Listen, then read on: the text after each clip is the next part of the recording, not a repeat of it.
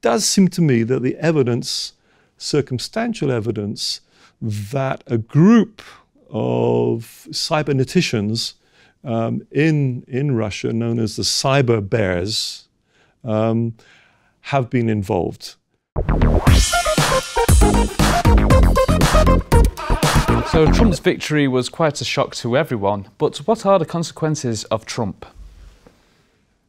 Well, the easiest answer is we don't know. This guy changes his mind so quickly and backtracks continuously. It seems when he talks to somebody who knows something about the issue, which presumably he didn't in his campaign, then he likes the person he's talking to and he changed his mind. I mean, he had this interview with Obama, which was meant to be 10 minutes, and it went on for an hour. And he changed his mind on Obamacare. He said, because, right through, we're going to get rid of Obamacare the first day in office. Now he's saying, well, we'll keep some of the provisions, for example. We'll keep the young people. And, if people are seriously ill, they can still apply and so on. So the insurance market is in total chaos. I have no idea what he's going to do. Immigration, we have no idea what he's going to go. He's going to originally kick out 11 million people. Now he's going to kick out 3 million people who are there illegally. So the consequences of Trump, we don't really know. He switches his mind so quickly. He doesn't really know.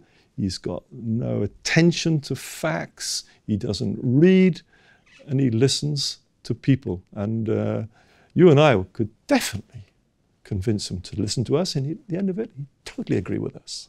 So he does a lot of flip-flopping, and now his main support, the white working class, now a lot of the promises he made to them, they're being changed. How do they feel? Well, still, of course, very, very supportive, because it does seem that evidence is not a great thing that the white working classes have really been looking at, which is kind of a strain. And we could say that we're being very nasty to such people by saying that they're not really listening to facts, but they're not. It's kind of bar talk. In fact, Paul Krugman in the New York Times just today said, why did white working class vote massively in favor of Trump, but in a sense they're voting against themselves? He's not going to do anything for them. He doesn't know how to begin with, no matter what he says. And as you can see, make America great again. What does he mean? But he never said what it meant. Again from when? When was it great? I think probably what he means was make America white again. Now, recently it's been announced that Wisconsin could possibly do a recount of the election votes due to possible hacking. Do you believe that this election could have been hacked by foreign forces?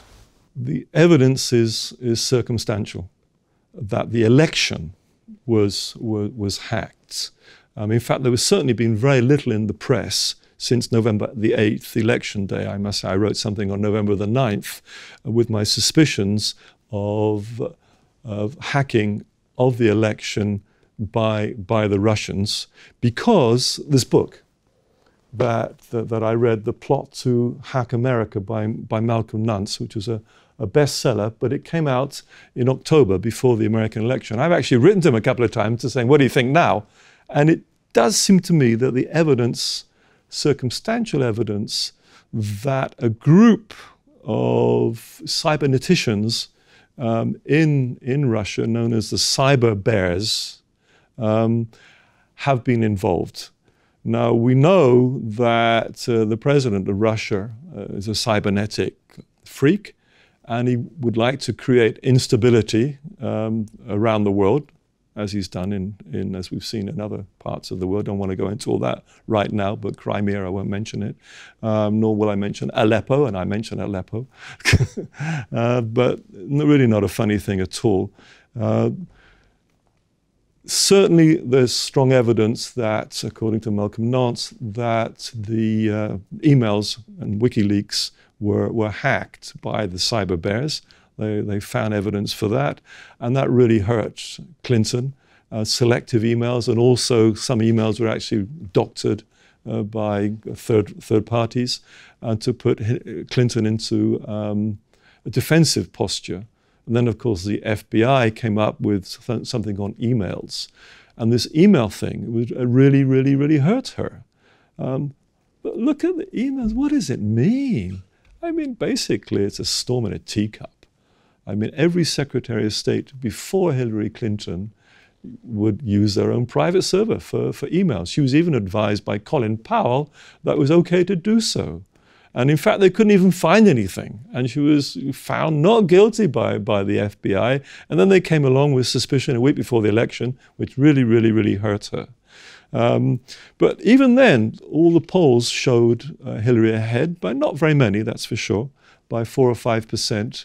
And that on the night of the election, up till about 10 p.m., Hillary was convinced she was going to win. So was everybody, all the commentators and everything, all the polls and everything. And Trump, we heard, at 10 o'clock the same night, was convinced he was going to lose. So the tremendous surprise.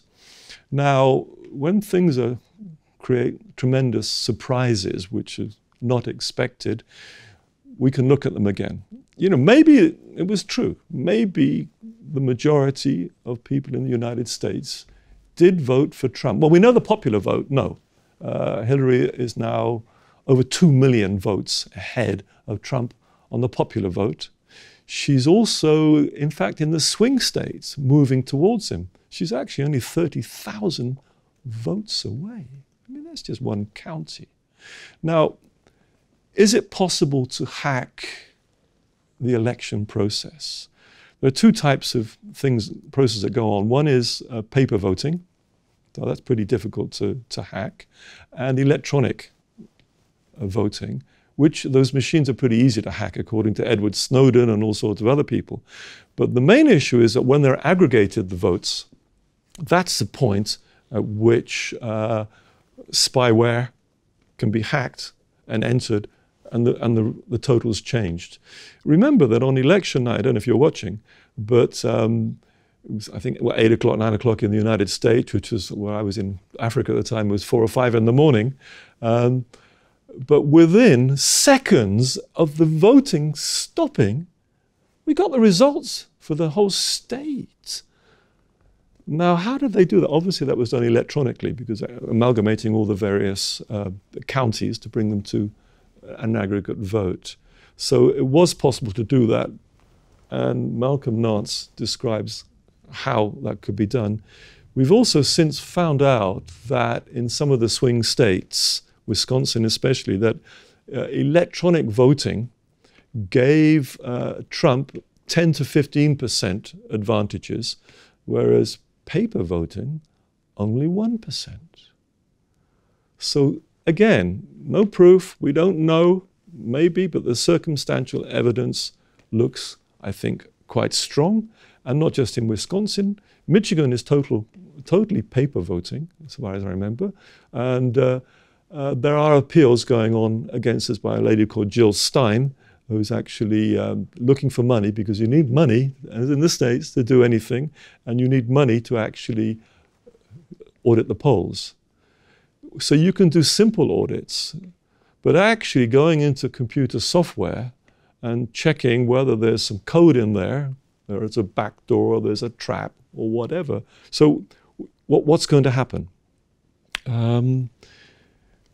We don't know. Clinton herself is really kept out of it. And there was no discussion of the hacking of the election until about 2 or 3 days ago. Yes, I'm biased. I don't like Trump in any way whatsoever. So you could say it's colored my views. And as I said, it's circumstantial evidence. But I'm pretty convinced that there was some messing around with it. And in pretty small numbers. They didn't have to do very much. Of course, a priori, they didn't know it was going to be close. But we're talking 30,000 votes now. And the total could reduce even further as the counting gets. Because what they do, they only count the majority of votes, and then they project it forward. So I think they'll do 95% of the votes, and then there's a few counties which have not voted, and they have to check them and all sorts of things. And they're just gradually coming in. So in fact, even then, it could be that Clinton has won Michigan or Wisconsin Well, thank you, Michael, for speaking with us today on this very interesting topic. Been a pleasure, and sorry that it's been much more serious than usual, but these are not humorous times. These are deadly, deadly serious times, and a lot of us are really, really, really worried. So thank you for allowing me to come and discuss with you these issues. And thank you at home for watching. Don't forget you can click on our YouTube channel to catch previous interviews with myself and Michael. Goodbye for now.